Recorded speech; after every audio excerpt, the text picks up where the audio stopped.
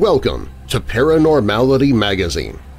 Each week, Paranormality Magazine explores all Fortean subjects, from phantoms to UFOs and every cryptid creature in between. Each week, you're treated to a collection of well-researched and investigated stories, interviews, and reports on cutting-edge paranormal projects and topics they know you crave. And here in the podcast, I share stories from the magazine to give you just a taste of what you receive in every issue. I'm Darren Marlar, and this is Paranormality Magazine.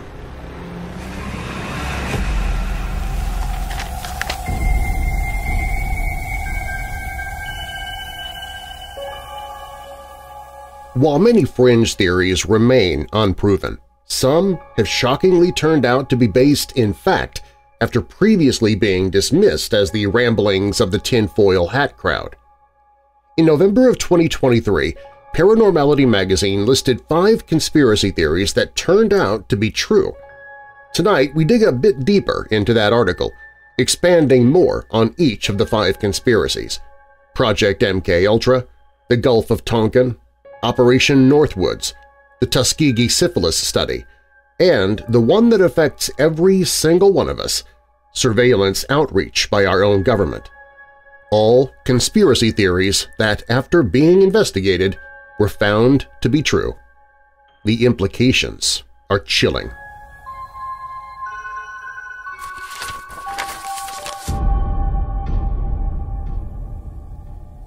MKUltra. On April 10, 1953, Allen Dulles, the new director of the CIA, gave a speech to Princeton alumni. Although it was a regular event, the world was tense. The Korean War was almost over, and the New York Times had reported that American soldiers returning from the war might have been brainwashed by communists. Some soldiers confessed to crimes the U.S. denied, like using germ warfare. Others were so brainwashed they didn't want to come back to America. At the same time, the U.S. was secretly planning to overthrow a leader in Iran. Dulles was the first civilian to lead the CIA, and his speech showed his focus on the battle for men's minds. He warned about the Soviet Union's brainwashing tactics, calling them brain warfare. He described Soviet methods as effective but terrible, and he was worried about what they were using, maybe chemicals or hypnosis. 3 days after his speech, Dulles approved MKUltra, a secret CIA program to study mind control using things like drugs, hypnosis, and shock therapy. They used various people for their experiments, including soldiers, prisoners, and even mentally impaired children. Some volunteered, some were forced, and some didn't even know they were part of the experiments. One infamous experiment involved Whitey Bulger, a crime boss who was an inmate during MKUltra tests.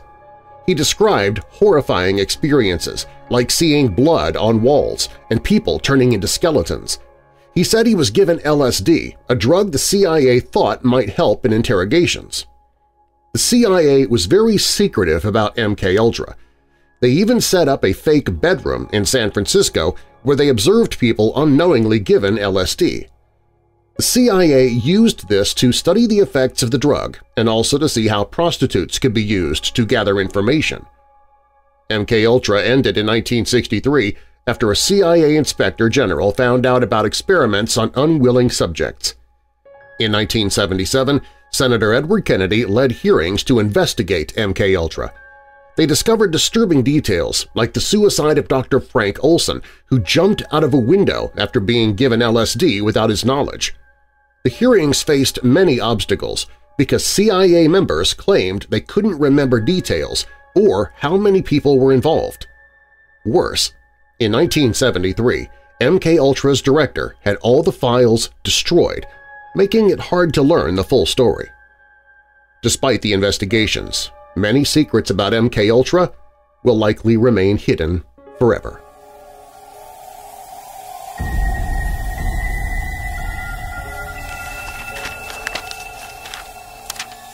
The Gulf of Tonkin incident. In August 1964, the American destroyer USS Maddox was stationed in the Gulf of Tonkin near North Vietnam. This ship was involved in two events known as the Gulf of Tonkin Incident, which had a huge impact on history. On August 2nd, the Maddox was attacked by North Vietnamese torpedo boats. 2 days later, on August 4th, the Johnson administration claimed it had been attacked again. After the second attack, Congress passed the Gulf of Tonkin Resolution, allowing the government to use military force in Vietnam. This was almost like declaring war, but it was based on a lie. Decades later, in the early 2000s, nearly 200 documents were declassified by the National Security Agency, the NSA. These documents revealed that there was no attack on August 4th. U.S. officials had lied about the Gulf of Tonkin incident for their own benefit, possibly to help President Johnson politically. This lie led to a war that killed 58,220 Americans and over 3 million Vietnamese. After President John F. Kennedy was assassinated, President Lyndon B. Johnson and Secretary of Defense Robert McNamara increased military pressure on North Vietnam. They helped South Vietnam with attacks and gathering intelligence. This plan, called Operations Plan or O-Plan 34A, was run by the U.S. Department of Defense and the CIA, but carried out by South Vietnamese forces. By 1964, O-Plan 34A focused on sea attacks.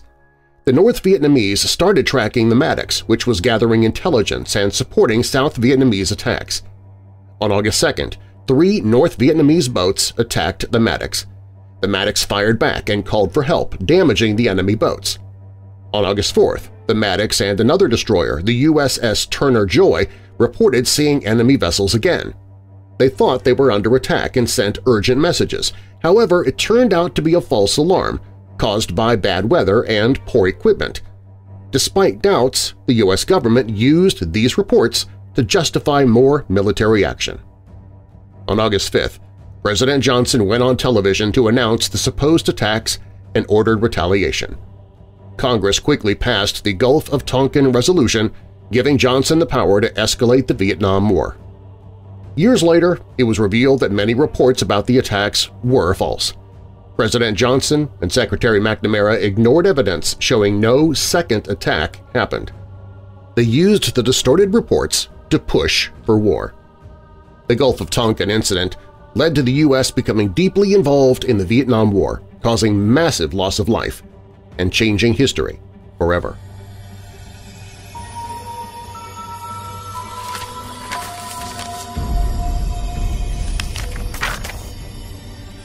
Operation Northwoods.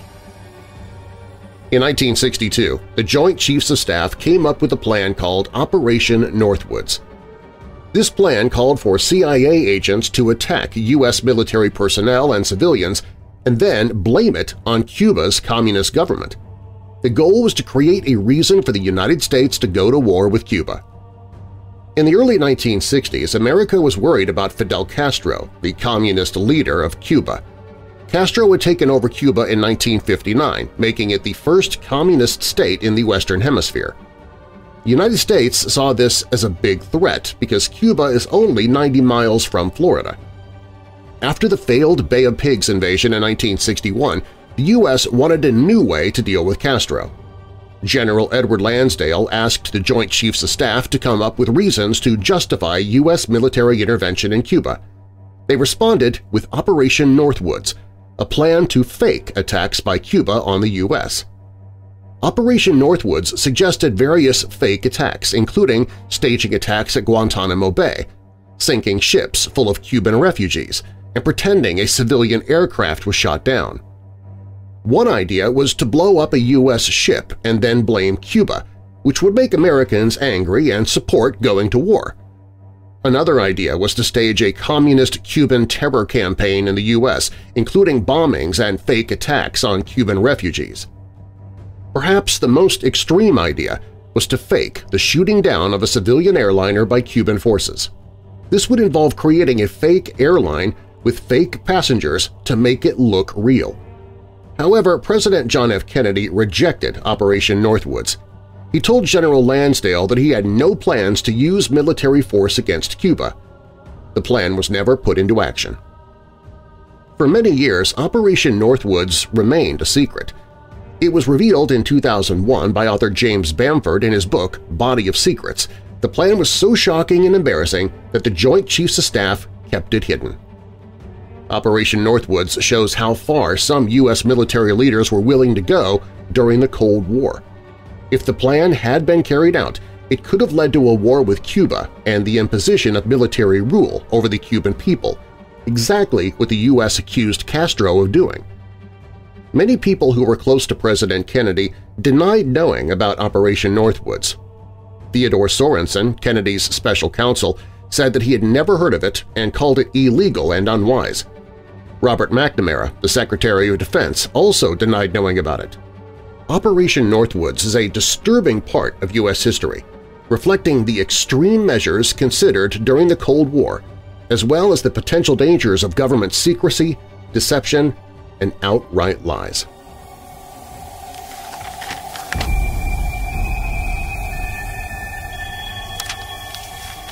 The Tuskegee Syphilis Study. The Tuskegee experiment began in 1932, a time where there was no cure for syphilis, a sexually transmitted disease. The study involved 600 African-American men in Macon County, Alabama, who were promised free medical care. The goal was to observe the progression of the disease. The participants, mostly sharecroppers who had never seen a doctor before, were told that they were being treated for bad blood, a term used for various ailments. Out of the 600 men, 399 had syphilis and 201 did not. They were monitored by doctors from the U.S. Public Health Service, PHS, which ran the study. Instead of receiving proper treatment, though, they were given placebos like aspirin, even after penicillin became the standard cure for syphilis in 1947. The PHS persuaded local doctors not to treat the men and instead conducted the study at the Tuskegee Institute, now Tuskegee University, founded by Booker T. Washington. The researchers wanted to see the full course of the disease, so they provided no real care, leading to severe health problems, blindness, insanity, and death among the participants. In the mid-1960s, Peter Buxton, a PHS investigator, learned about the study and reported it as unethical. However, the PHS decided to continue the study until all participants had died, autopsies were done, and data collected. Frustrated, Buxton leaked the story to the press. Gene Heller of the Associated Press broke the news in July 1972, causing public outrage and forcing the study to end. By then, 28 men had died from syphilis, 100 more from complications, 40 spouses were infected, and the disease had been passed to 19 children at birth. In 1973, Congress held hearings, and in 1974 the survivors and the families of the deceased received a $10 million settlement. New guidelines were established to protect people in government-funded research. The Tuskegee experiment led to deep mistrust of public health officials and vaccines among African Americans. To promote healing, President Bill Clinton apologized in 1997, calling the experiment deeply, profoundly, morally wrong. He also announced the creation of Tuskegee University's National Center for Bioethics in Research and Healthcare. The last study participant died in 2004. Tuskegee wasn't the first unethical syphilis study. In 2010, President Barack Obama and other officials apologized for a similar experiment in Guatemala from 1946 to 1948. In that study, nearly 700 people, including prisoners and mental patients, were intentionally infected with syphilis without their consent to see if penicillin could prevent the disease. Many never received treatment, and the study results were never published. Dr. John Cutler, who led the Guatemala study, later worked on the Tuskegee experiment. Historian Susan Reverby discovered the records of the Guatemala study in 2010, leading to apologies from Secretary of State Hillary Clinton, Health and Human Services Secretary Kathleen Sebelius, and President Obama.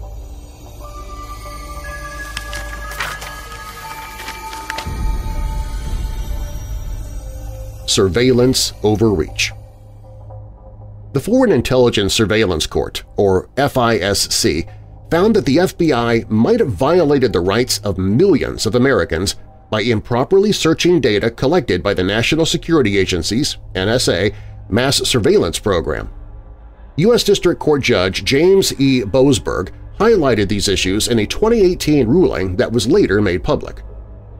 Critics of the government's surveillance program believe this confirms that FBI agents were looking through Americans' communications without warrants, violating the Fourth Amendment's protections against unreasonable searches and seizures.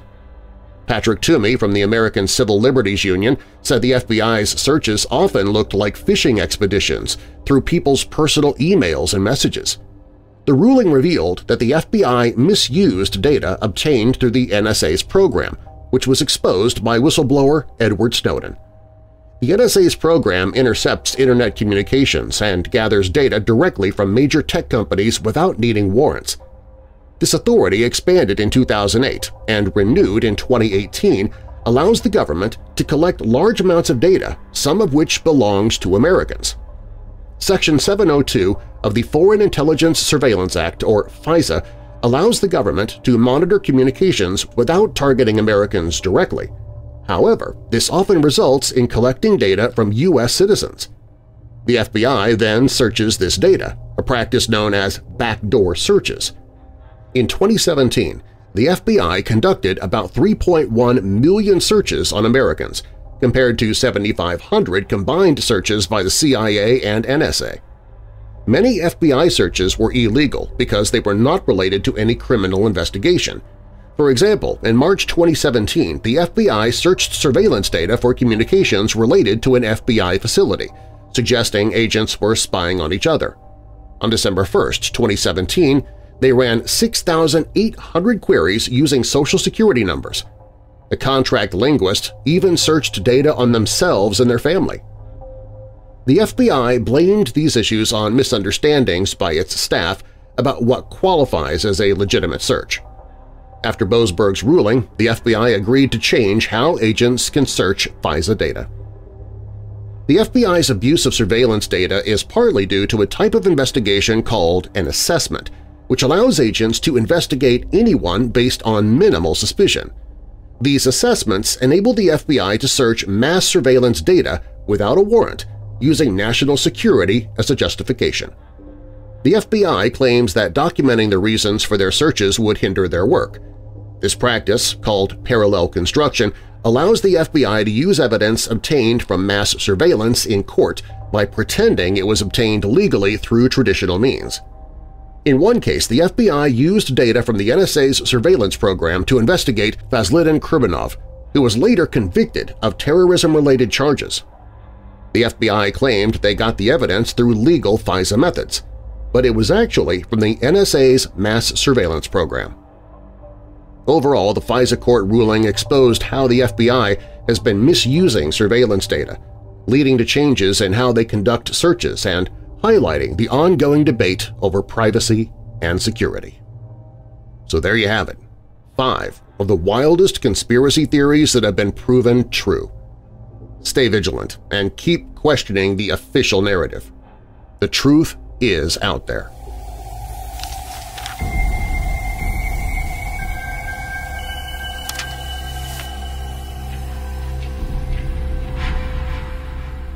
Thanks for listening to Paranormality Magazine. Get more information about the magazine and subscribe to our monthly publication at paranormalitymag.com. That's paranormalitymag.com, or click the link in the show description. And if you're a researcher or investigator, send us your stories. We might feature you in our next issue. If you have a paranormal podcast, you can add it to our website so our readers can find your show. And artists, if you'd like your work to be featured in our magazine or on our back cover, contact us.